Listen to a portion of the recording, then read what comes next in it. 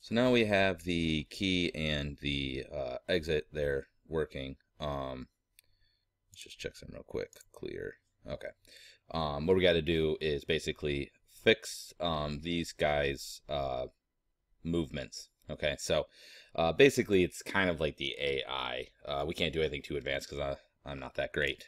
Usually AI is extremely complicated thing. So I'm just going to take this enemy controller and double click on it, and I'm open it up here, and we are basically going to go through and make any fixes here. So float 0.1, let's see, I'm gonna go ahead and add another variable here called player object,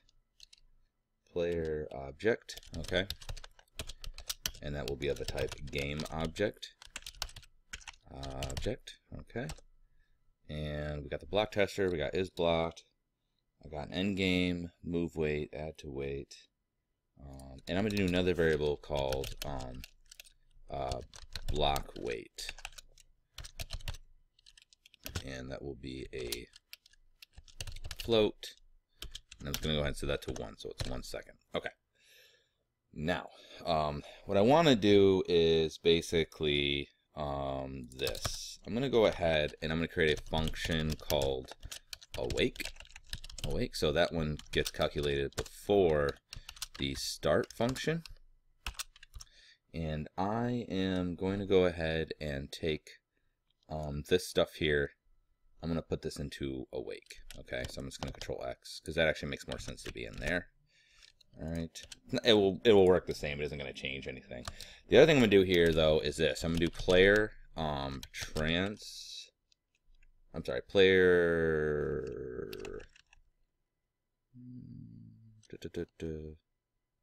current position is equal to enemy transform. Yeah, that's fine. I'm going to do another thing called player object, and I'm going to set that equal to game object dot find, and I'll explain why we're doing this in a second.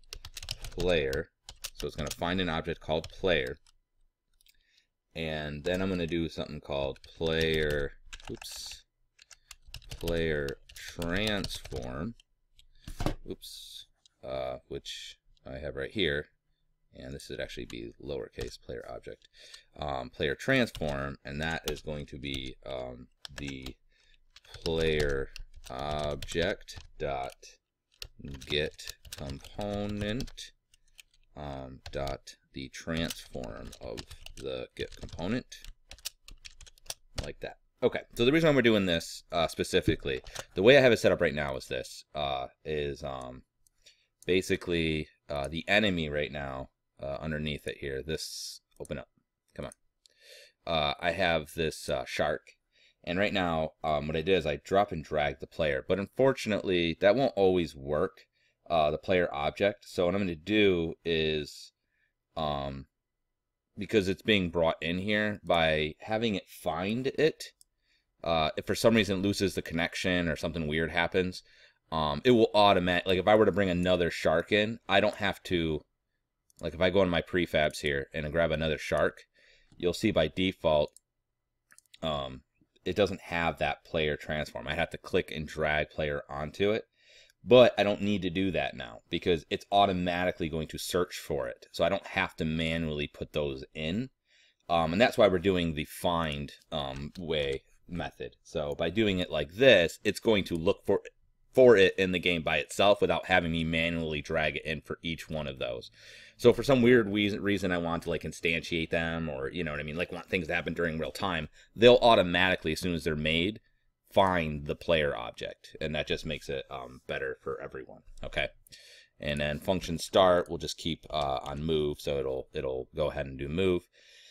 And here we go. So this all looks fine. I'm mostly okay with that. Now what I'm going to do is, after this one, I'm going to go ahead and add another yield. Wait for seconds. And then I'm going to wait for the block weight. Okay. So block weight Basically, the idea here is that if it gets blocked, or when it runs through the next time, it's going to wait this certain amount based on this. So basically, between each move, it's going to add another bit of weight. Then transfer another position, next position. This all looks fine, but I'm going to also add this part here. So else, and this is actually to keep it from getting stuck. I'm going to say is blocked. We're going to set that to false. Okay.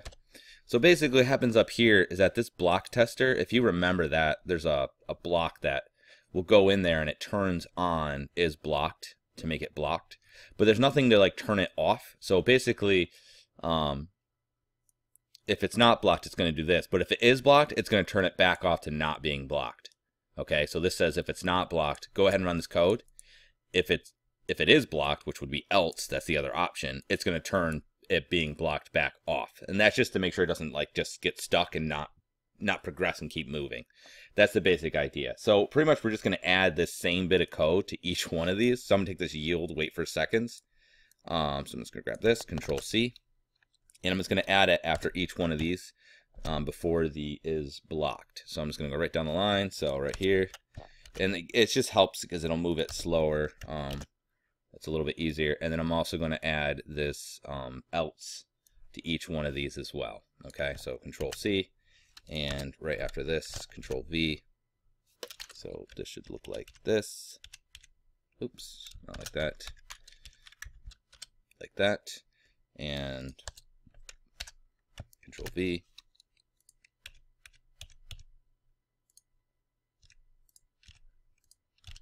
Okay. And after this one again, Control V.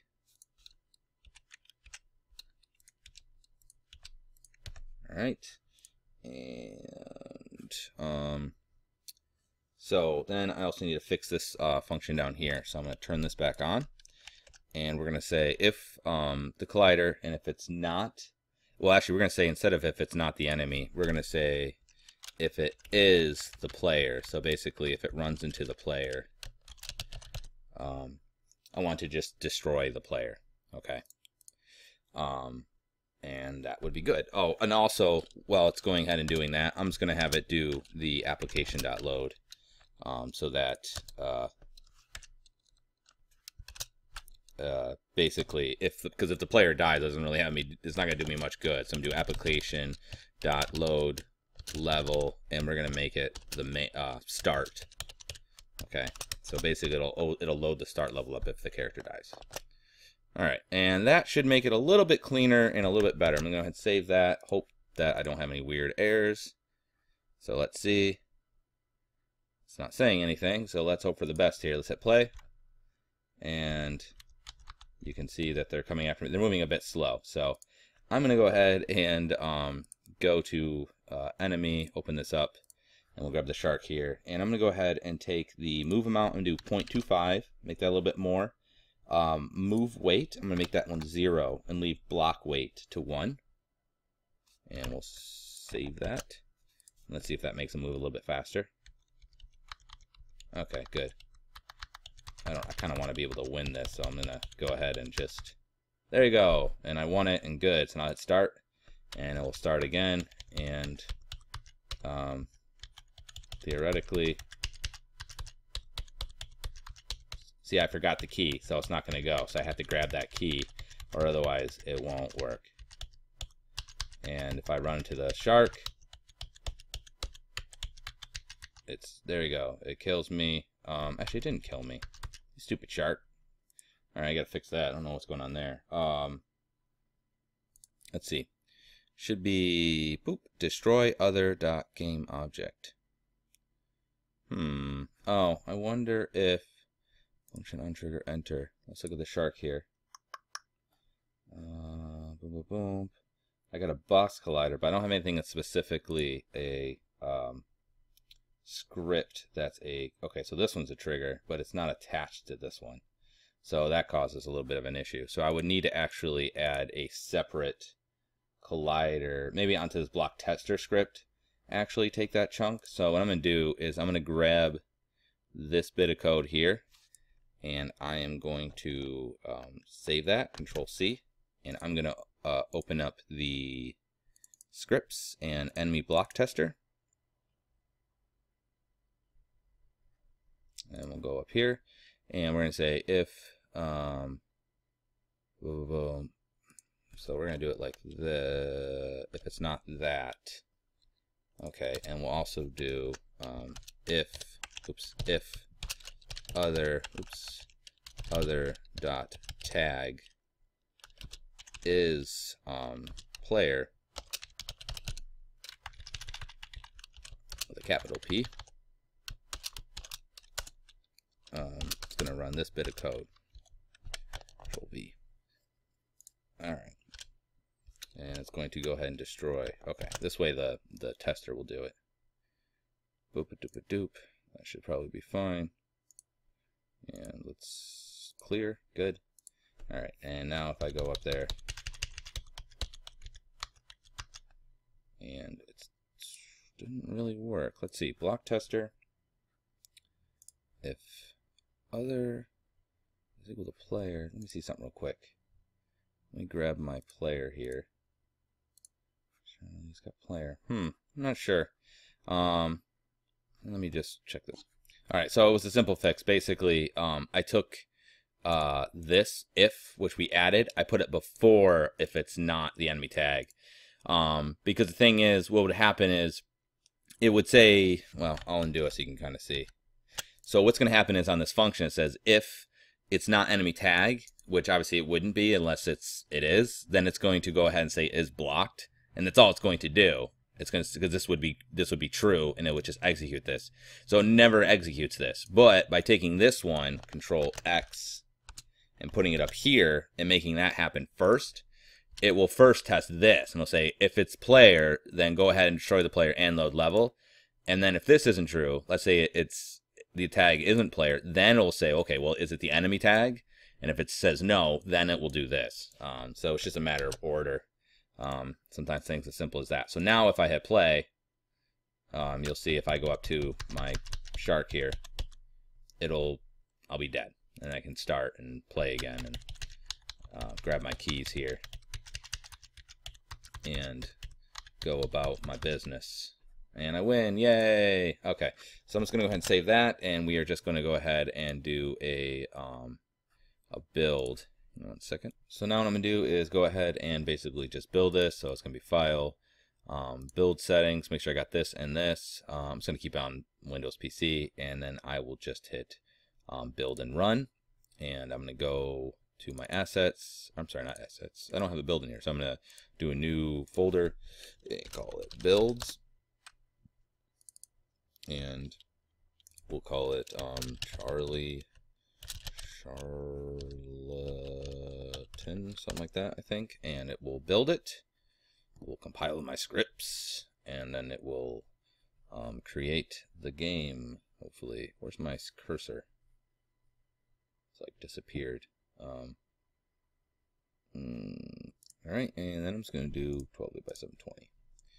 So go like this, and yada yada yada. We'll start, and now I have my game, and yay, I win. Okay, and I hit quit, and it quits the game. All right, so there you go, and I'll just save that real quick, and that's the finishing of the game.